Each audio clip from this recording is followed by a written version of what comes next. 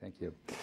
There are some aspects we have to analyze, and we have fundamentally 3 different stages of patient.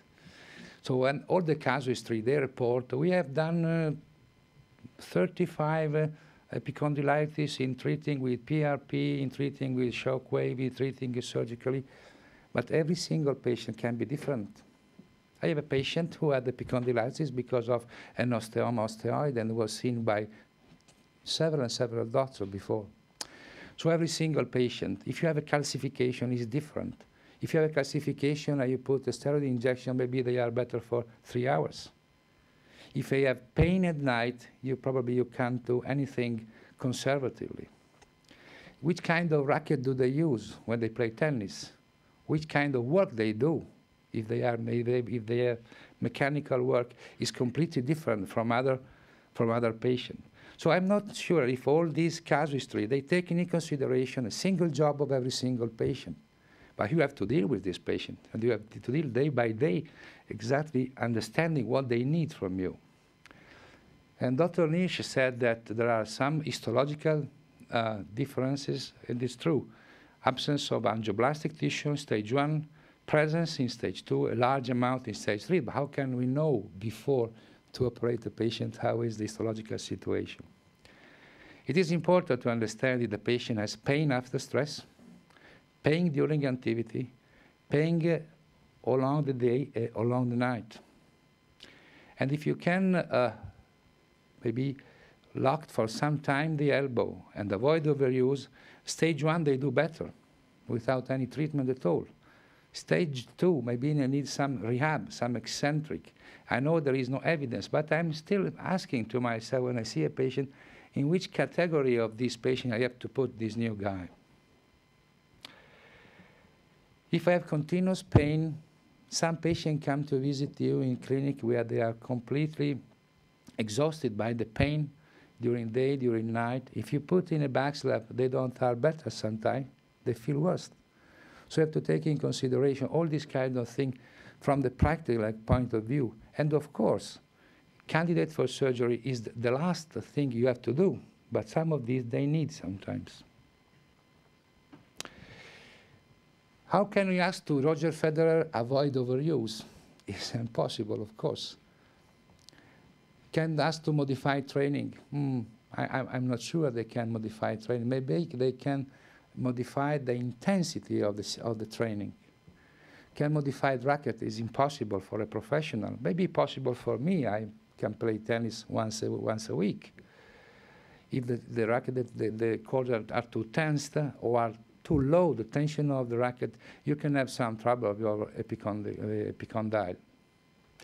Splint and counterforce tutor, the counterforce tutor, the small thing we put here to the patient, they can give some trouble to the interosseous nerve also. We have to be very careful about using this.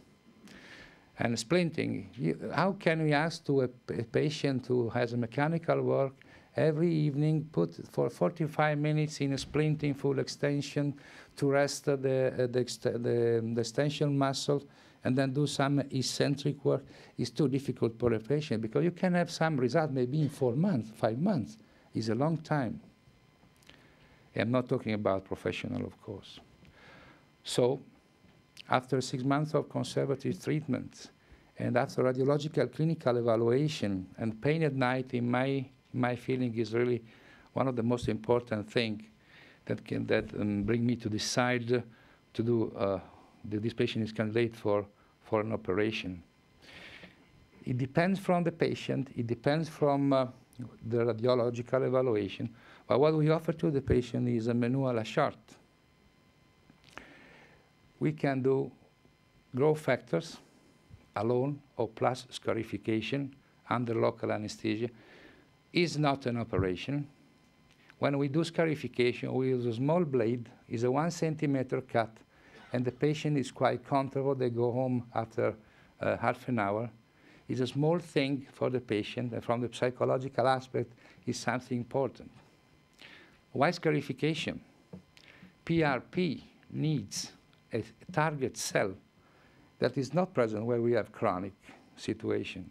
It's present when we have acute situation. If you do scarification, you can start to increase this amount of cells, and maybe they do better. But we see the result in a second. Arthroscopic treatment.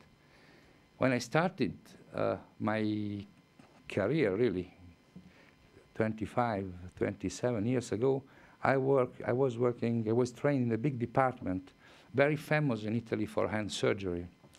And I tell you that probably in that department we did 3,000, 4,000 upper limb surgery per year, small and big, but no more than 10 epicondylitis were taken to the operative room. So when I started to work by myself, I was thinking, I have to do epicondylitis, open, close, and I still had I was skeptical about the arthroscopic technique. So I started to do open, and I was, happy about 75, 80%, to be honest, about the results. And then I operated 8 years ago a friend of mine, and they said, well, we can do arthroscopically, we can try. And then now 85% I do arthroscopically. Talking about PRP, we took in consideration just few cases under local, 8 cases plus scarification, 8 cases only PRP, and only PRP we had residual pain more than 45% of the patient. With scarification, we have residual pain in 35%. Means probably that scarification can be useful. We don't know only scarification. We didn't do only scarification without PRP. It's a controversial situation, but it's something really small procedure, and it doesn't involve so much time for the patient, so it can be a good option at the beginning of the treatment. Then we have a Chen-Baker arthroscopic classification. We have inflammation, flying deep of the ACRB without a tear, linear tear, a lesion with a big retraction of the CRB. When we talk arthroscopically, we think the ECRB is just a small part of the insertional area on the lateral crest of the humerus, and some doctors presented all around the world technique in which they took out just a small part of the tendon in that area. This is not probably really useful. We need to take out all the part, because otherwise you can leave some part of the tendon in that position, and the pain is worse than before. What we do when we do an elbow arthroscopy, and we do a brachial plexus isolation, then we put the patient to sleep, and wake up the patient at the end of the procedure, show the movement of the hand and the sensitivity, and then we put the anesthetic in the catheter. We don't do only under local and under local regional anesthesia. We use the prone decubitus. You see these two fingers. They are against the ulnar nerve. All the procedure, they are feeling the ulnar nerve. If I go too close, my assistant say, oh. 3 posterior portals, 2 anterior, one anterior, supromedial and supralateral anterior. And talking about elbow arthroscopy, if you start from medial and if you go to lateral, don't forget to go from medial to lateral, coming from inside to outside. Because if you have a big man with big muscle, you don't understand exactly where the interosseous nerve is. So in this case, you can have trouble with the interosseous nerve. And there is a legal problem in a patient in Italy, operating in Rome, in which they, coming from outside, they just, with the needle, went across the nerve. So it's quite good coming from inside to outside for the external approach, because with the blunt trocar, you can go smooth, and then you can feel your portal. You have visualize the lesion, debride the lateral capsule, release the ECRB tendon, but always anterior to the lateral crest. If you release posterior to the lateral crest, you can release the lateral collateral ligament. This is not good. Microfracture of the cortication is something that really is controversial. Now I think nobody is doing more, you see, more decortication on the lateral aspect of the elbow. We are inside the posterior compartment. Also, if I work mainly anteriorly, I start from posterior. You see the coronoid there, well, it's part of the coronoid, all the olecranon, and you see the under tricep recess. No pathology in this case. Some small synovitis. I don't feel every single time the fat pad that the radiologist doctor presented before. We had the lesion here, you see. Lesion is there, so we pass across, and we open, and we pass across first with from inside to outside, then we enlarge, and we took out all this part of the insertional area. At the beginning, I remember in Italy, some friends, they did just this small release. I don't think it is enough. You have to take it out, all the insertional part coming from up until here, in order to detach every single part. You can use the radiofrequency, well, in this part, but you know the interosseous nerve is just behind here, so take care. You can do the cortication, like in this case, increasing the blood supply. But I'm not so. I just stopped to do this lateral this part of the procedure. I just take it out everything, and I want to be sure to be really anterior to the crest.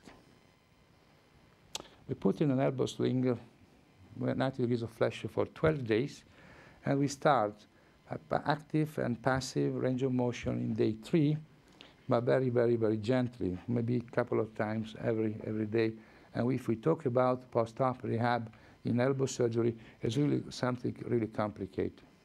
These patients, they do well, but we have some small percentage of patients that still have problems. I think it depends mainly on the time when they go back to work, if they are worker, or especially if they are manual worker. If they are sportsmen, I don't think they can go back to play before 3 months from the procedure. And then in 32 cases, 29 rated better or much better than before, and the patient turned to work in 6 weeks. But you know, it depends from the work. They probably go back to work if you do arthroscopically before than doing with open surgery. And if you want to do open, because the topic was close and open treatment, you have to remove the pathological tissue. Remove the pathological tissue. You can microfracture or microperforate or decorticate this area, and then you can close, after the removal, this area with the aponeurosis, extensor aponeurosis. This is done by Nils in Mori book. Personally, when I do open epicondylitis, I still take the patient 18 days in above elbow, not fully plastered, just to have some rest, and I start passive movement less than when I do arthroscopically, and sports at 3-4 months. Thank you.